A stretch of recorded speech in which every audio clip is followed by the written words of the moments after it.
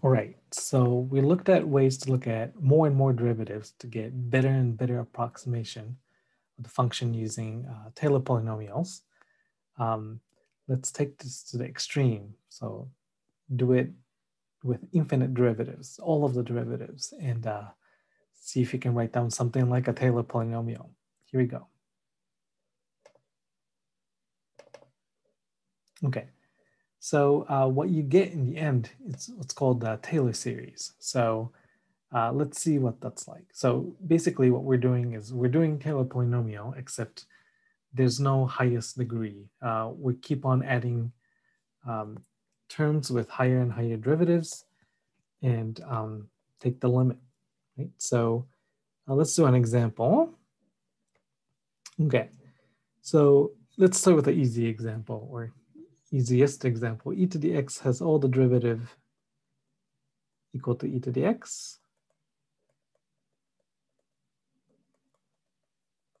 Okay, and when x is equal to 0, all of the derivatives are equal to 1 because e to the 0 is equal to 1. So we have Taylor series for this would be 1 plus x plus x squared over 2 factorial plus x cubed 3 factorial, and so on.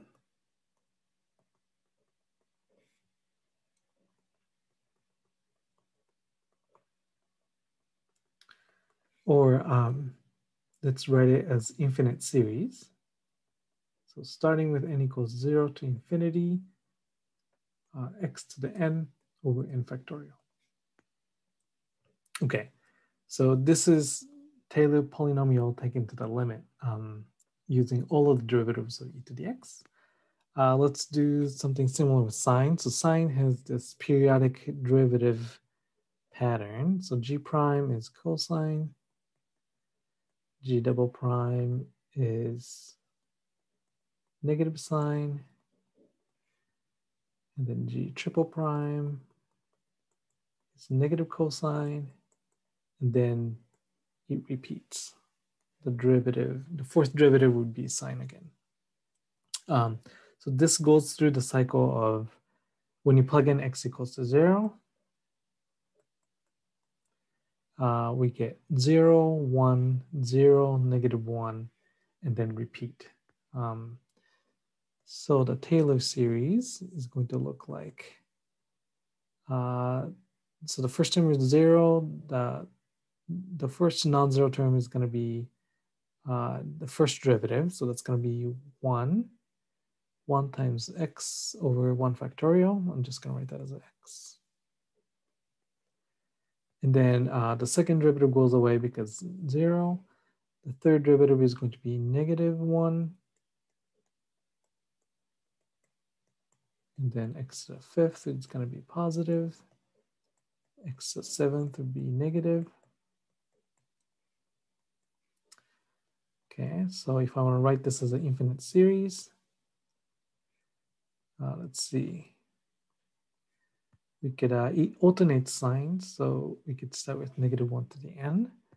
And it only counts the odd powers. So x to the 2n plus 1, I think that will do it. So when n is equal to 0, the power would be 1. So that would be the first term. And it would be,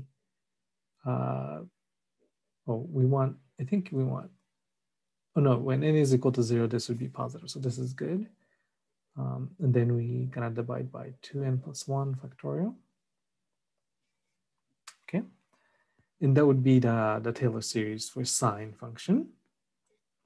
Let's do one more. So h is 1 over 1 minus x. So we've seen this function before. H prime is going to be 1 over 1 minus x.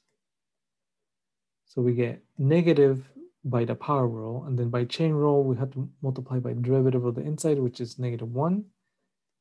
So that becomes positive. And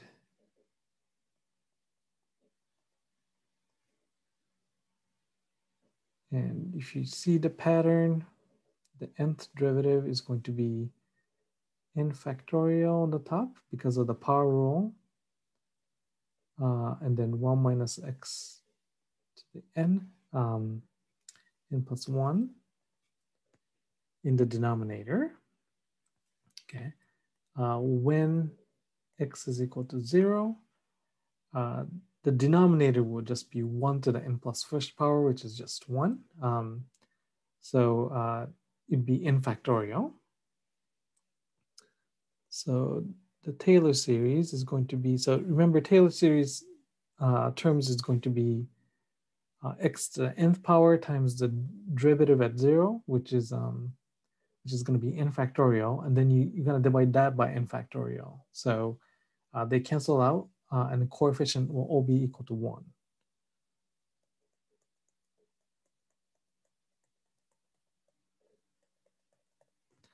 And if I want to write that as a infinite sum, I could write it this way. And some of you watching this video might have already realized that this infinite series has been talked about in this class before, except with a different name. It's a geometric series.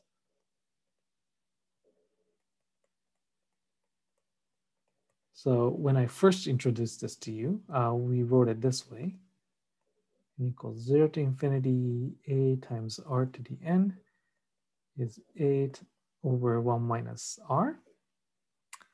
And then this is exactly the same as this thing when a is equal to 1 and r is equal to x, right? So if you add up x to the n for all the powers of n, you're going to get 1 over 1 minus x.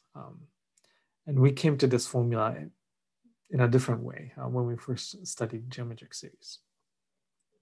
But yeah, that's why I wanted to do that one. Okay, so we could do this for like a lot of our familiar functions. And here are the table of Taylor series that you could just take for granted. So we've already done e to the x and sine. Cosine, we actually already found the pattern for the even powers. So that's equal to this. 1 over 1 minus x we did on the bottom. And if you integrate this thing, then you could get the Taylor series from natural log as well.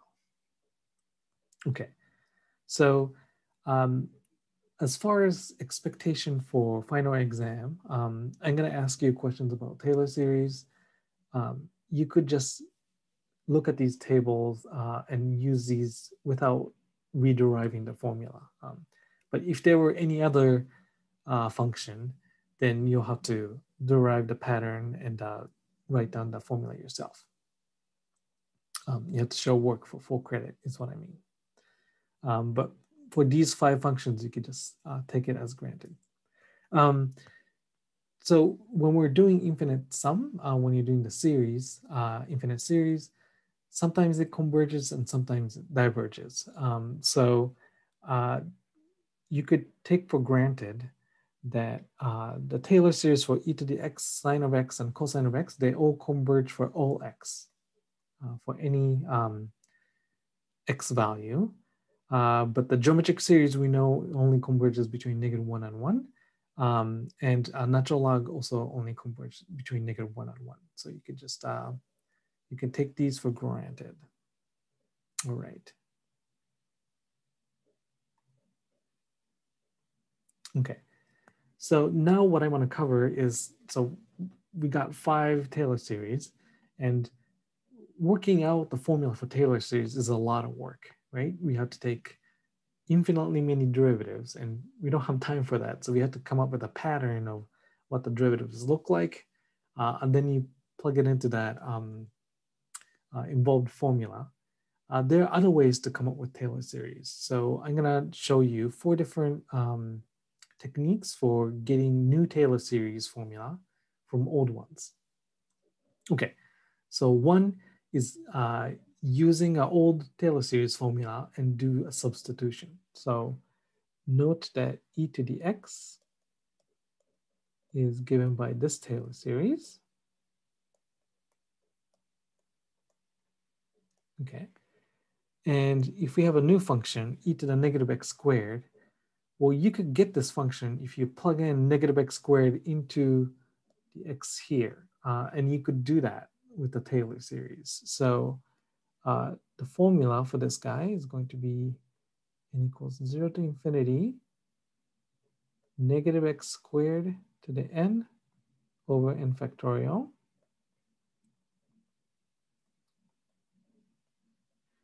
And then you could separate the powers. So you can distribute the powers and get negative 1 to the n. So it's alternating. And x squared to the nth power is the same thing as x to 2n over n factorial. So all I did was substitute and distribute the exponent. And then we have the Taylor series for e to the negative x squared. So that's great. Like taking derivative of this guy, many times it's difficult because with the chain rule, you're going to get different powers of the x in front of the e. And then you have to start using product rule, and it gets more and more complicated. But if you use this method, you can get to the formula right away. With this guy, 1 over 1 plus x squared, this thing is similar to 1 over 1 minus x. And again, if you plug in negative x squared into this x, we can get that formula. So I know that the Taylor series for this guy looks like x to the n. So if you plug in negative x squared in here,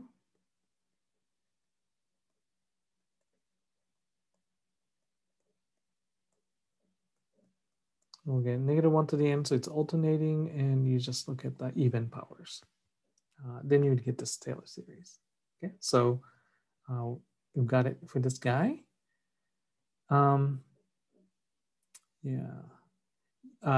It doesn't have to be just the sign and the power as well. So for example, if you have x over 7, you could plug that in as well. So the first step is plugging it in, and then I distribute the powers. And then 7 to the nth on the denominator. So that's kind of extra, but that will take care of the divided by 7 part in the exponent. Okay, so that's one method. Just recognize a Taylor series that's similar to it, and then substitute to get that form. Okay, another thing you could do is multiplication or division by some power of x. So here I know what the Taylor series for x cosine of x is, and then I'm multiplying x squared to it.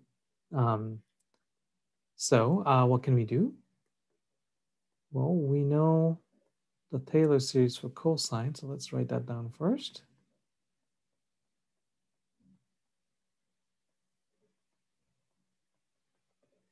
Okay, and then we could just bring x squared into the inside of the sum. And then I want to add the exponents. So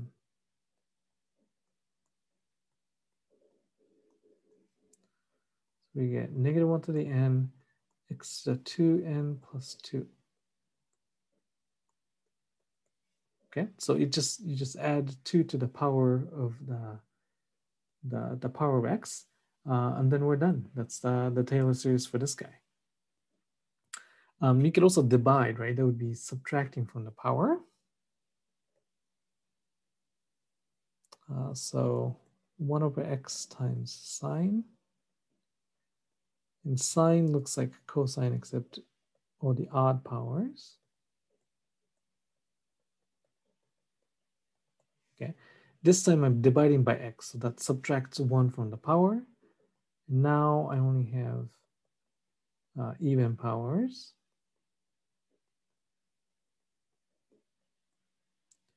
But the denominator is still odd number factorial. Okay, I hope that made sense. So you could kind of multiply or divide by some power of x and just kind of update the exponent in the Taylor series you had before. Okay. You could also do calculus, and what I mean by that is that you could take derivative or integral of some Taylor series that you already know. So for example, when we have arctan, you could recognize that as the integral or antiderivative of 1 over 1 plus x squared. So that's one of the integration formulas from Calc 2. And we actually already figured out what the Taylor series of 1 over 1 plus x squared looks like. So we could take this Taylor series, integrate it, and get the arctan. So let's do that.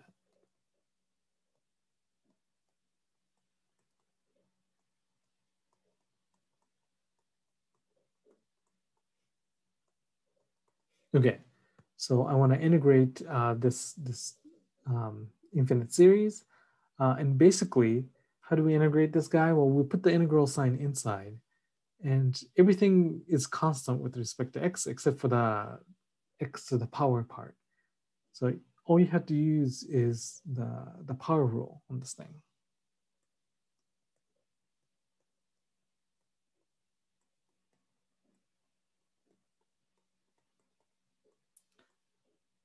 So you use the power rule, you add 1 to the power and divide by that power. And then when we integrate, we have to worry about plus constant term. For our case, to figure out what that constant should be, we can plug in x equals to 0 on both sides of the equation. So we know arctan of 0 is equal to 0. And when you plug in 0, 0 to the any positive power is going to be 0 again. So the formula will be 0 is equal to 0 plus constant. So the constant c should be equal to 0. So arctan is equal to this Taylor series.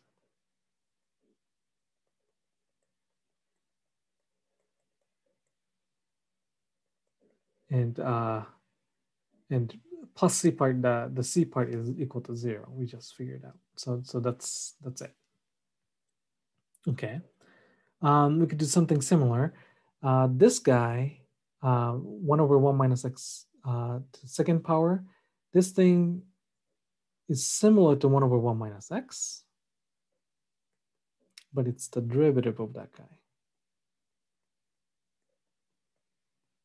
Okay, so just to be clear, I cannot get from here by substituting because I'm not scoring just the x, right? I'm scoring the 1 minus x thing. But if you take the derivative of this guy, it's 1 over 1 minus x to the power of 2. And I know what the power series for this guy looks like. Sorry, the Taylor series. Okay. And then I could just use power rule, the derivative this time. I'm running out of room. Let's see.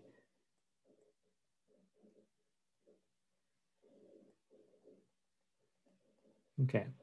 And if we set n equals to 0, the first term is just 0 because it's 0 times x 0 minus 1. So we could just might as well start the series at 1. Okay.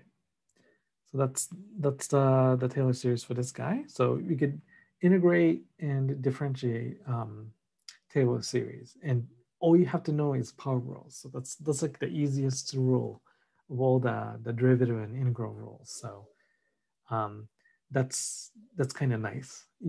Taylor series, if you pick a function and make it into a Taylor series, then differentiation rule is always just the power rule, which is nice. And you could also add the Taylor series as well. So e to the 2x looks like this. Okay, I already distributed the exponent n, so I substituted 2x. And the Taylor series for this guy is just x to the n. And if you have two Taylor series, you could just add the exponents, add the coefficients for the same power of x together.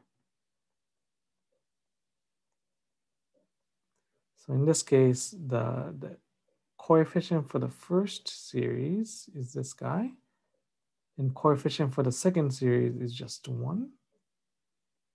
Combine it for the same power of x, and this would be the Taylor series for the sum of these two functions. Okay, so you could just kind of compare the exponents and just add the coefficients together and just collect like terms. You could do that with the infinite series as well. All right, so using these 4 techniques, you can get a lot of new formula for Taylor series from just the 5 that I mentioned earlier. Okay, and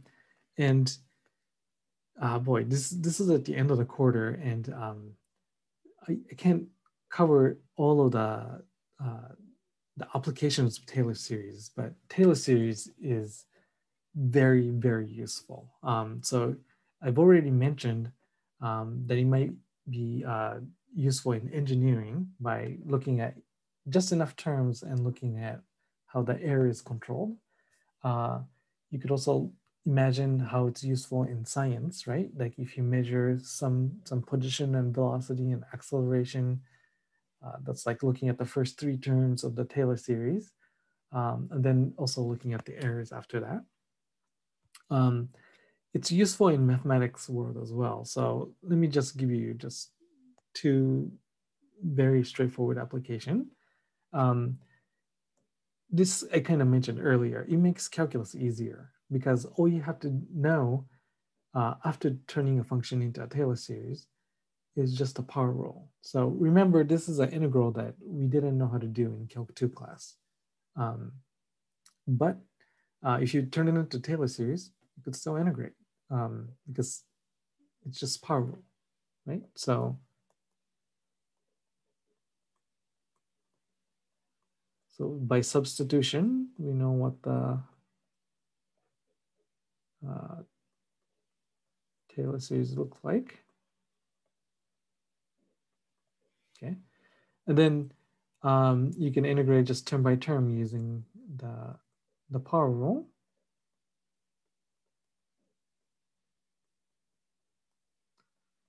So you just add 1 to the power and then divide by that new power, and n factorial is still there. So this would be the antiderivative of e to the negative x squared plus the constant. So I don't want to like trivialize other calculus methods because in some sense I just kind of hid the difficulty away, right? So like, yeah, this is an antiderivative of e to the negative x squared, but the difficulty is that this is infinite series, so you're still kind of taking a limit. So there's still things to work out, right? It's not completely, I mean, it's a useful technique, but it doesn't completely solve the problem, is what I want to mention. And actually, knowing Taylor series allow you to compute insane infinite series that we didn't know how to compute before. In fact, we only had few examples of infinite series that we could compute, like a geometric series, yes, and telescoping series, yes. And then there weren't too many other techniques that we could use to integrate, to sum up infinitely many things. But if you kind of recognize, like for example, this is an infinite series. When you look at this, you might realize, oh, this is very similar to the cosine Taylor series. So if you were able to recognize that, you compare and then you say, well, the difference is that instead of x to the 2n, you have pi to the 2n. Well, that's exactly Taylor series where you plug in pi into the x. So this series is going to be just cosine of pi, which is equal to -1. Right? We just computed an infinite series by recognizing it as a Taylor series. This one, let's look at the table.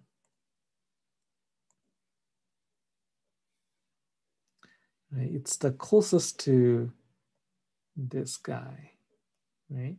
Negative x to the n over n.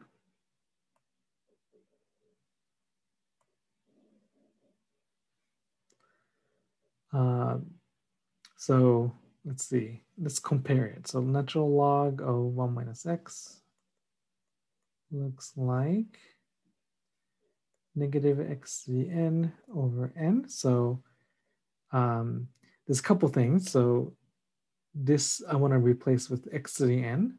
And then 2 to the n, I could actually combine and make this into -1/2 to the n. Okay. This looks very much like this, except the negative sign is not there. That's okay.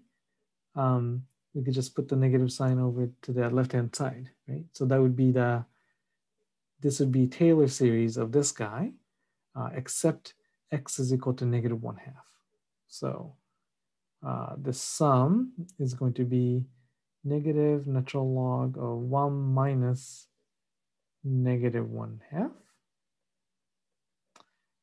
So that's negative natural log of 3/2. And that would be the sum. Right? So that's pretty cool. Okay. So I think I want to end the video here. So now you know Taylor series. I'll see you guys later.